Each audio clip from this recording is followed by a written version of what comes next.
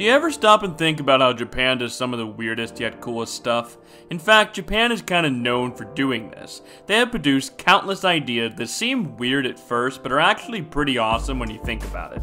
As for the square watermelon, however, I'm not sure where that one lands. Watermelons are usually round, so how does one end up square? Well, the answer is surprisingly easy. All you need is a box. Yes, you could actually do this yourself. See, when a growing watermelon is still small, a glass box is placed around it, resulting in the watermelon growing into the box and thus growing into the shape of a square. Well, technically a cube, but whatever.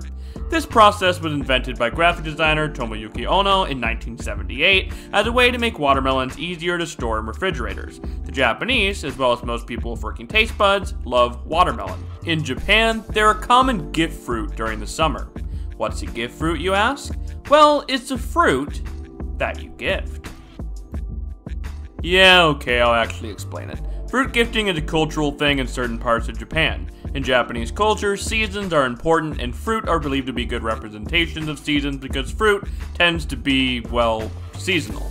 Watermelon tends to be associated with summer, so it gets gifted during summer months. While common watermelons and other fruit is gifted, the more impressive the fruit, the more important the gift, which is why luxury fruit is a big deal.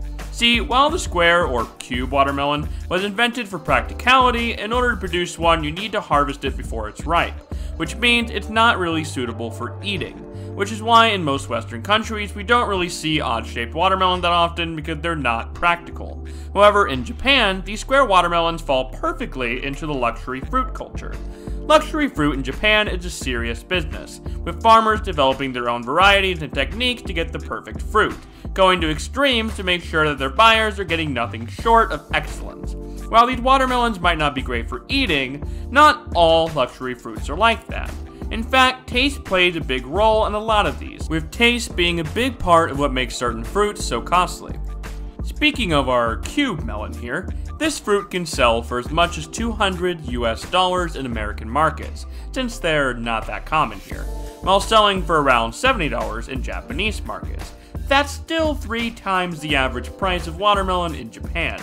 While that might seem crazy, that's not even the most expensive luxury fruit you can buy in Japan. Yubari king melons, a cultivar of cantaloupe by the way, have sold for tens of thousands of US dollars, with new records being broken all the time for various luxury fruits. What do you think about square melons? Want to grow one for yourself? Let me know in the comments below. Thanks for watching, and until next time, take care.